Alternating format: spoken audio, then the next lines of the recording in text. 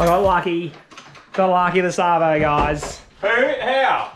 I got lucky. Because you guys got here and worked on it for me. Exactly. Yeah, actually, I wasn't finished and you're into me straight away. Can't even give a compliment to these fellas and they think I'm ragging. But Dan thinks he's fixed the water pump. Oh, grab that jack stand, old jack stand. Jack stand Adam. That's not a takeoff. Don't put it down yet, Dan. There's a bucket of oil, fair dinkum.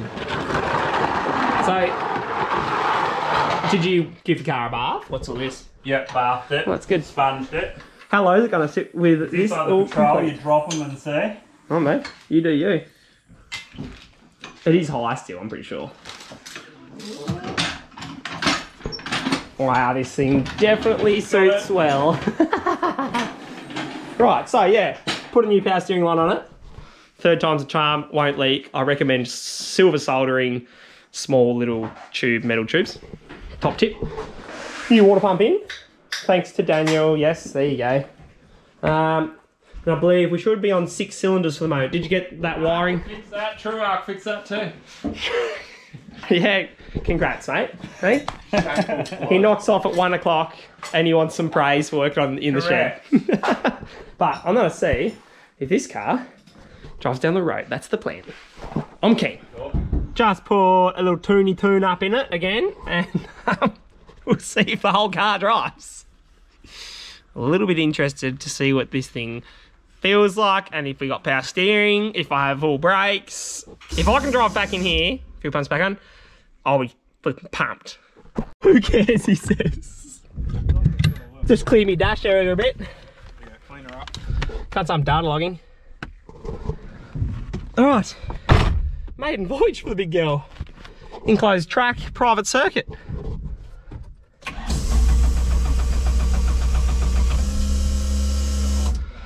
I didn't turn it off since I did the tune. Classic.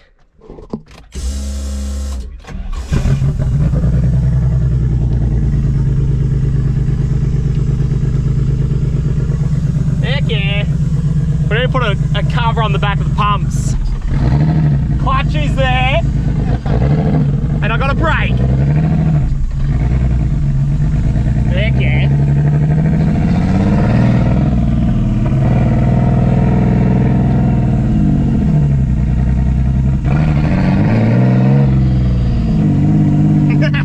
She's driving.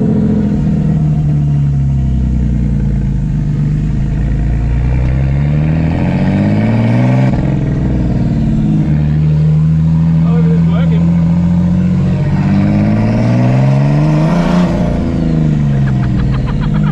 This thing's gonna be ridiculous.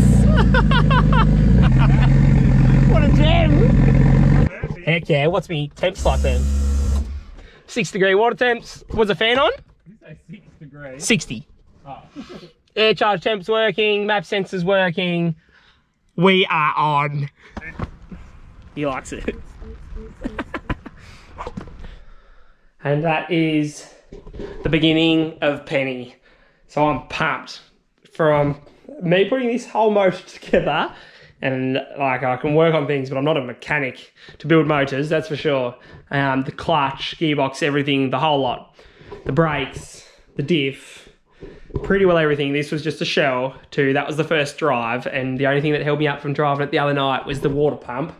The thermostat seems to get a little bit stuck at the minute, I reckon. That's why it wants to do no cooling, because this side is still cold. So I reckon that's already a failed thermostat. And I did have one, but I think it went walkabout, so then I had to put in a crappy one that we had. Alternator's not charging. That was one off the shelf, so need to fix that. No big deal.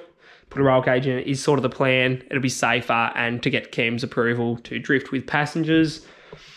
Might rebleed the brakes and probably put brake pads in the rear, and then we'd make sure we have the handbrake working. Next video of this thing should be of getting some metal work done. Might put a tail shaft loop on it.